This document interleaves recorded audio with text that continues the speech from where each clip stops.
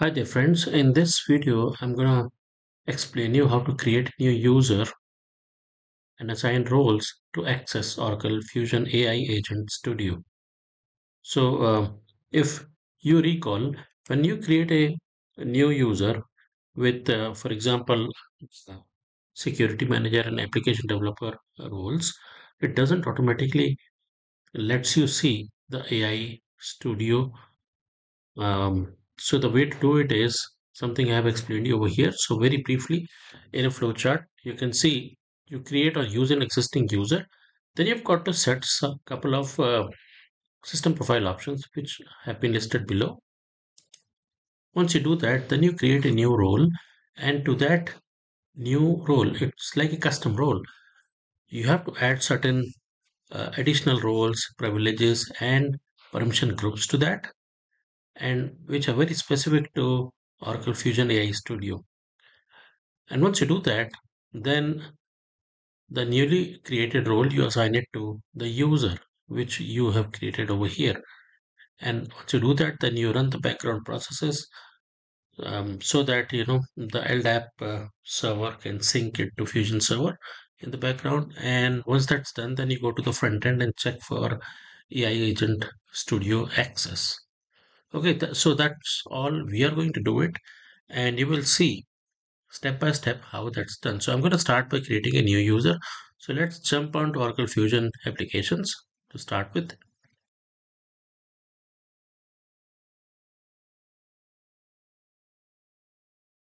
So here I am in Oracle Fusion Cloud applications. Now before we proceed ahead, I'm going to quickly show you that I'm on release 13 with a version of 25D of Oracle Fusion Cloud applications, which at the moment is the latest one. Having said that, I'm going to close this, and in order to create a new user, I will simply go here and I will hit the add user account.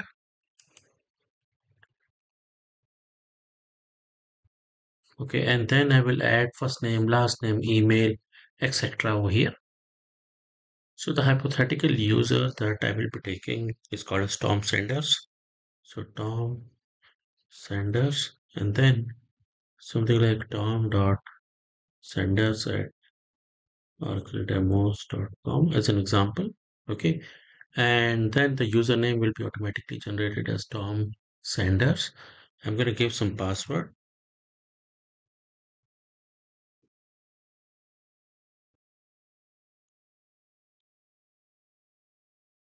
Okay, and once that is done, the next step I'm going to do it is add some roles.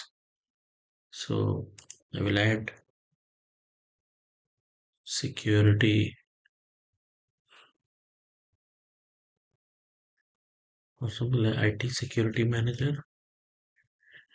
Okay, as an example, and then I'm going to add, say, application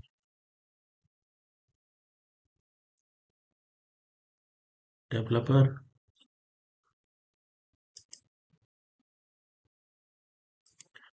Okay, these two roles. And once I'm done, then I'm going to hit the save and close button. And then I will go to my user interface to check what's going on.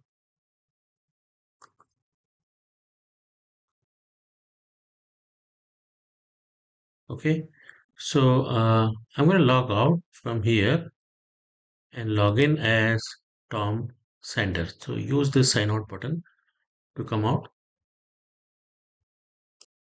So I've just logged in as Tom Sanders, and then I will search for AI Studio here. So how do you go about AI Studio? You either go via the tools here. So I can't see anything over here. Alternatively, I will go via the hamburger menu and look in the tools. I can't see the AI Studio console here at all. So I need to add some more roles to this user, and that role will be a custom role which we will create it now. So if you recall, let me go back to the flow chart that we have visited earlier. So first step is to create a user. Next step is to set certain profile options which include Aura, AS, ESAS integration enabled, and then over HCM VBCS PWA enabled. These two profile options we've got to set, and then we have got to create a new custom role. So let's do that, and then we'll come back to that to understand the next steps. So I'm going to go back to Fusion Applications. So first we need to go to setup and maintenance here.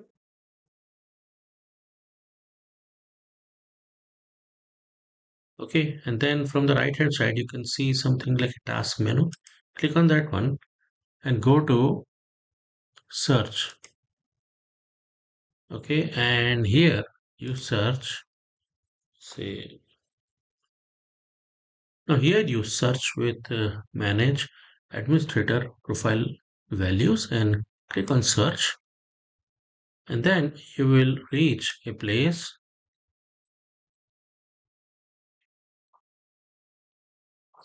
manage administrator profile option values. So click on that link, and here you search for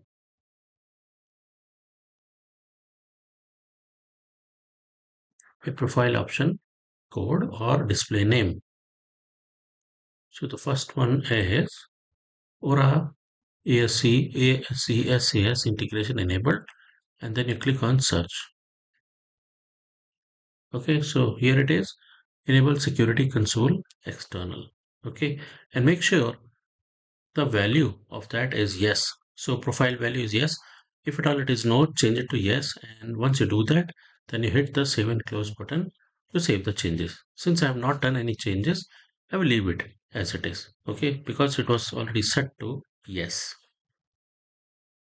The next profile that we have to update is to enable the VBCS UI. Okay, so that profile option code is Aura HCM VBCS PWA enabled, and then you hit the search button. Okay, and make sure you see this one is enable VBCS progressive web application user interface. Okay, make sure that this profile option value is also set as Y or yes. If it is null or N, then update it to Y. Okay, once you do that, you hit the save and close button. But since I have not made any changes, it was there as it is. We don't need to do anything. I will simply cancel it out. Okay, so I will hit the done button. I'm done with this. And then the next step is I have to create a new role. So to do that, I will go to hamburger menu, and then I will go into security console. Okay, and then here I will create a new role. So to do that, I'm going to hit the create role button, and here I will give a role name as, say, something like XX custom AI agent studio access. Okay, something like this. And then I will give a code as well over here, say XX custom AI agent studio access. Okay, and then role category, I'm going to choose something like a common role. I'm going to choose common job roles. Okay, and here I'm going to give this description. Okay, not this, but this one. Okay, once I do that, I'm going to save the role code in my notepad just for future reference. Then I'll hit the next button. Okay, and now one thing that I probably missed out is we also need to enable the permission groups. So make sure you click on this button.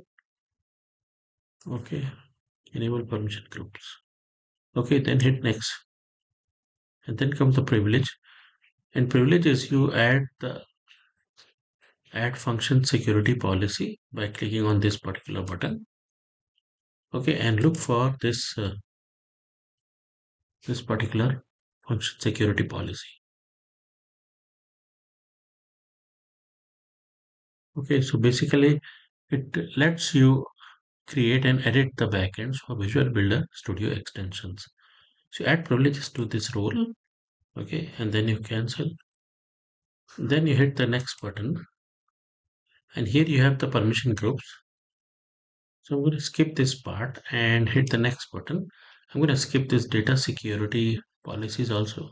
Hit the next button, and here you have roles and privileges. So I'm going to add a role over here.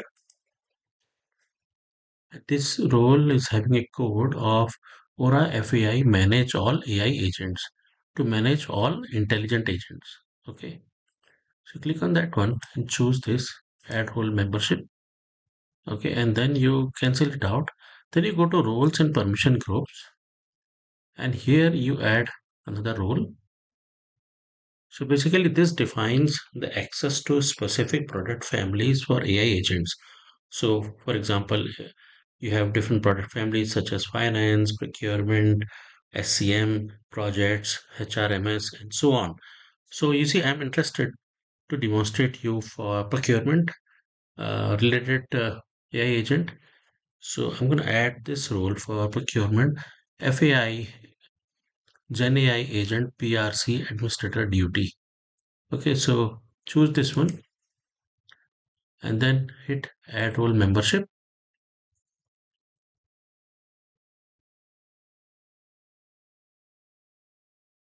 So once you do this, I'm going to hit the cancel button. Okay, so as you could see, the role that we have added is just appeared over here. And then I will click next button and hit next again. And then again hit next. So it summarizes what we have done so far. Okay, and hit the save and close button.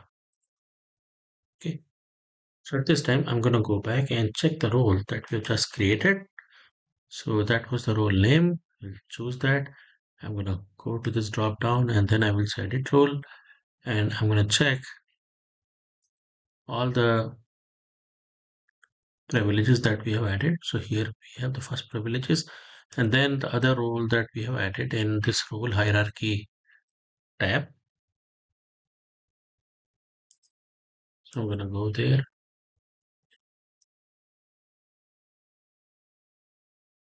So as you could see, the first role that we have added was manage all intelligent agents in roles and privileges tab. And the next role we have added in roles and permission groups, which was FAI Gen AI agent PRC administrative duty. Okay, once you do that, then click next, and next again, and save and close. Okay, so now that you have created a role, you've got to assign it to the user that we have created. So go to the user. For the user here, say Tom Sanders, and then hit the search button. Okay, and I'm going to go into this particular user, and then I will hit the edit button, and then I will add the role. Look for the role here. So that was the custom role we have created. Then I will add the role membership, hit the done button, and then hit save and close to save my changes. As you could see, this role that we have just created got added, and then I'm going to hit the done button again. Okay, so at this time, I'm going to go back to our PowerPoint presentation to see the next steps.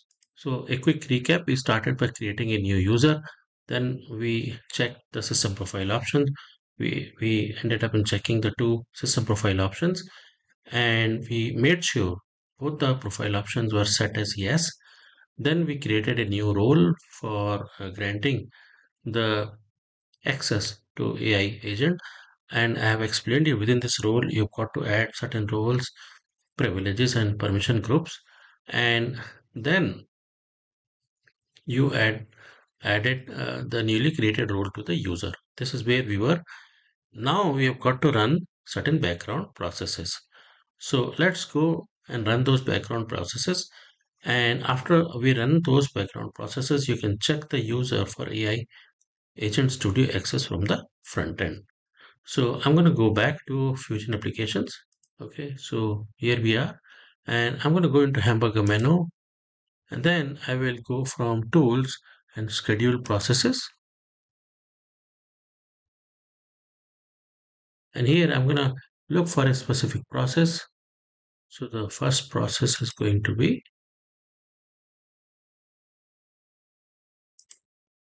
import resource application security data. So basically this will import the data of resources from LDAP and store it in application security tables. So hit the OK button and then hit the submit button to submit this process. Okay, so request ending with 340 was submitted. So to see the status, you click on refresh, and while it is running, you can also submit a subsequent process. So I'm going to go back to schedule new process, and then I'm going to clear this off and then give import user and role application security data and hit the tab button. So this basically imports the user and role data from LDAP and store it in application security tables. So I'm going to hit the OK button and then hit the submit button. Okay, now to see the status, hit the refresh button. So you see both the requests are running. So at this point of time, I'm gonna simply wait for some time for its completion. And once it's completed, then we have got to log in as the newly created user to check whether we got access to the Oracle Fusion AI Studio user interface or not. So these two requests have been running for a while now. So what I'm going to do is I'm going to log out from this particular user, and then I will re-log in. Okay, so I've just re-logged in, and from here itself I will go to tools, and I can see AI Agent Studio is appearing now in tools. I can also go via the hamburger menu to tools, and then you see AI Agent Studio is appearing now. I will click on this one, and that will open the interface for AI Agent Studio.